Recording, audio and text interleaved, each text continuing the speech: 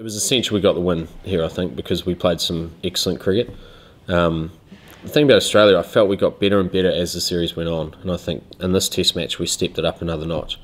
And the challenge for us over the next 3 tests of the summer is to keep putting that line in the sand further and further away, and that's the challenge for us. We knew we would get better, but it's one thing sort of expecting yourselves to get better, but it's another thing actually doing it. And I thought the way that we played throughout this Test match, bat, ball and in the field, it was one of our most thorough performances. And Sri Lanka's a bloody tough opposition to get results against as well. They've got some excellent young bowlers who I think they asked some questions on day one, and thankfully we were good enough at the top of the order to be able to withstand those pressures and apply some pressure back on them and their batters as well. Angelo and Chandimal are 2 world-class batters, and we knew that they were going to be key today.